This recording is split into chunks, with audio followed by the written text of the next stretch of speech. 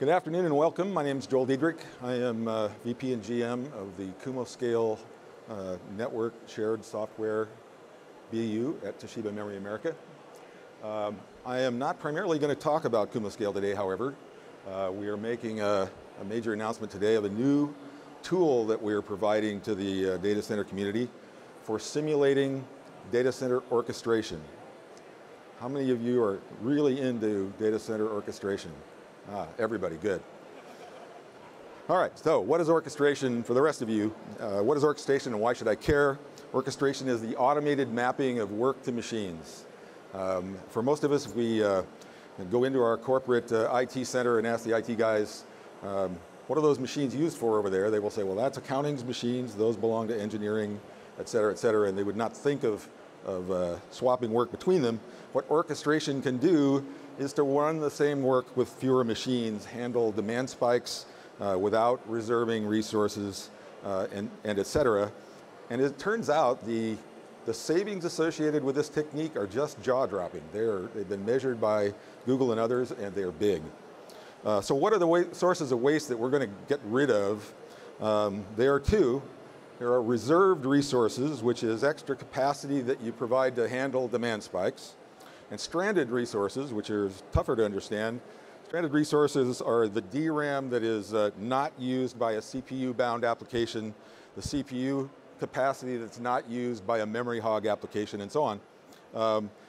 The seasonal demand spikes are an interesting thing. The Kumoscale customer base includes consumer-facing applications that are delivered over the web to billions of users, and they tend to have seasonal spikes that are pretty profound.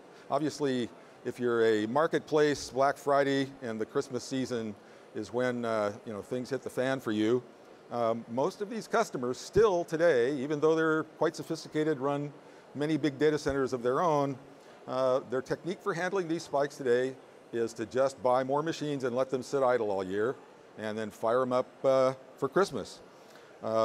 The ride-sharing companies we also serve have some interesting spikes of their own that are New Year's Eve, when you can understand why you wouldn't want to drive home from the party, and strangely enough, Halloween, when you don't want to run over the trick-or-treaters.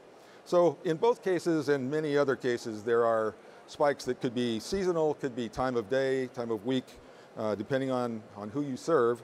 And the question is, how do you handle them? These can easily be 300% of the background requirement. So what do?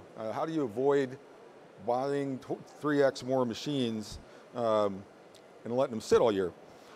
The public cloud has solved this. I mean, Google solved this, Amazon solved it, Azure solved it. What I'm talking about today is a solution for the rest of us, those who don't have thousands of engineers to engineer their own elasticity. However, the applications have to be architected for elastic scalability.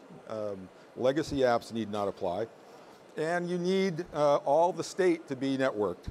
On-premise, as I said, we buy enough resources, generally silo configuration that's dedicated, and they sit idle. Stranded resources in the hyper-converged model are, or the shared nothing model, it's simple to understand. Shared nothing, simple to understand, simple to administer. Every node is one of a few types, generally 5. We find that most hardware teams have a memory-heavy node, a storage-heavy node, a GPU node, and maybe a couple of others. But it's inefficient. No matter how much CPU capacity you have or how much DRAM you chose, it's wrong most of the time. So what can we learn from the public cloud? Google published a wonderful paper several years ago where they ran a set of experiments to measure the impact of some of these variables, some of the variables about how their clusters are constructed, and find out what factors really matter and by how much. The methodology was to record the actual workloads running in 15 Google cells. A Google cell is about 10K machines, and then ask their planning tool called Borg to replan those workloads with changed assumptions. So this is not a technical paper, it's an economic impact paper. And then remove or add machines until Borg could just barely find a solution and plot the results. And they were fascinating. they experimented with siloing workloads, which is the word that means running them the way we tend to run them today. Each application gets its own set of machines that's sized for its particular peak, and applications are not allowed to share machines. So if a human is doing the orchestration, this is how it works. Humans can't really blend, handle enough free variables to blend applications. So this is what would happen if you ran your infrastructure this way. This is a cumulative distribution graph. It's a little hard to understand, but what it basically says is the median case, the middle of the road case, required 30% more machines for the same work. So let that soak in. At Google scale, 30% more machines is a big number, a lot of zeros. 30% more machines for the same amount of work. The reason our corporations haven't gotten onto this yet is we don't have millions of machines, but as our IT infrastructure grows, this becomes more and more important. Fine-grained resource allocation. When you want to run a job and you tell your IT guy, I think I need a lot of memory, you better give me 128 gigabytes of memory, and I need a modest size CPU or whatever, maybe 12 cores. That's not how things work at Google. It turns out that even bucketing resources into powers of 2, asking users what they need and letting them choose from 1, 2, 4, or 8 megabytes, costs 40% more machines for the same work. At Google, when you want to run an application, you don't specify memory in megabytes or gigabytes, you specify it in bytes. You don't specify compute capacity in cores, you specify it in microcores. So fine-grained optimization is the point here. This is the biggie, the notion of locality, the notion that we can put all the nodes running some application in the same rack and somehow treat them differently. If you reduce the network neighborhood of what Google calls a cell from 10,000 machines to 1,000, which is still a reasonable sized cluster, it takes 70% more machines to do the same work. So the prize is pretty good size here. The implications are, no dedicated hardware, no rack locality. You've got to have fully dynamic orchestration. And any instance has to be able to run anywhere. We cannot impose locality constraints, which means instances can't be pinned to nodes by virtue of the fact that the storage is pinned to the nodes. We need the storage visible from anywhere. And the payoff can be big, as I said, but it's also highly variable. It depends a lot on your workload. And so in an effort to help our customers and the community understand what the potential benefits of orchestration might be, we're announcing a tool that we'll make available to the community. It is a simulator that simulates the process of orchestrating your actual workloads, assigning them to your infrastructure, and allows you to do what Google did, to change the assumptions and find out how much difference it will make. It's a tool for evaluating scheduling policies with your compute node configuration, your refresh schedule. If you buy machines every 6 months or every year or whatever, and that's the rate at which new infrastructure can be added, your actual application resource profiles and whatever your seasonal variation is, it will be available to simulate the orchestration problem and tell you what's there to be gained. The assumptions are, obviously, applications have to be scale out. We're assuming here that more instances is how you get more throughput. This is not a legacy scale up kind of world. And the application categories are stateless. If you are familiar with Kubernetes and some of the other recent orchestration tools, you'll recognize the distinction between stateless and stateful. That's the distinction, I think, in Kubernetes world, this is the difference between cattle and pets. Cattle are indistinguishable from each other and can be killed or bred, I guess. Pets you know by name and you care about each individual one. So we have stateless and stateful and also batch. Batch jobs are things that can be deferred. The other two have to meet current demand.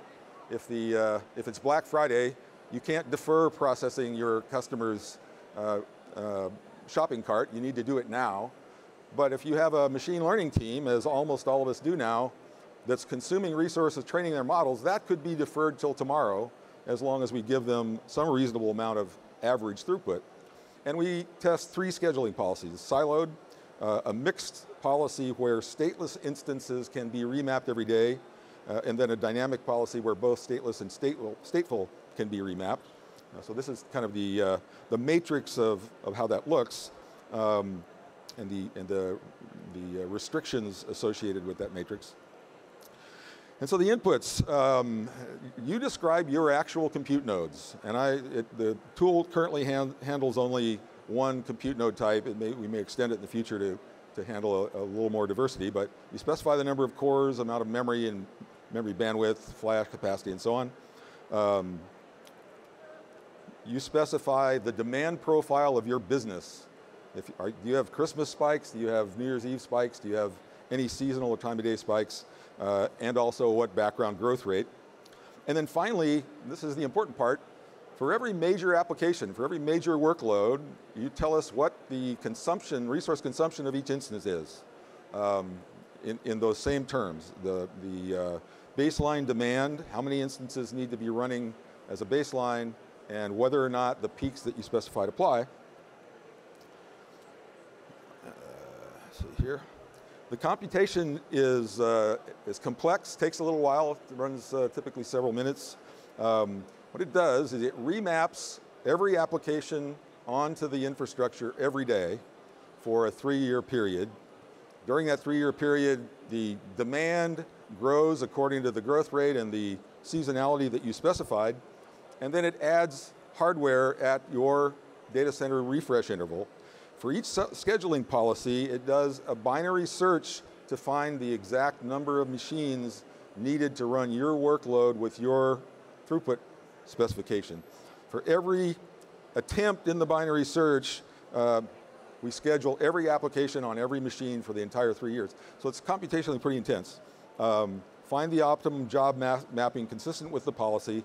That uses a tool called vector bin packing, which is sort of an interesting thing.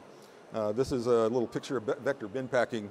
The bin is the red container, and the game here is to fit a number of odd-shaped things into the container optimally to leave as little spare space, unused space as possible.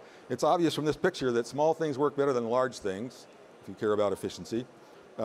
This is a mathematically intractable problem. It's called NP-hard in complexity theory, but good heuristics are known, and we've used one of those that gets a very good but not perfect answer. In our context, why does that matter? Well, the bins are compute nodes. They have a certain amount of memory and a certain amount of compute power and so on.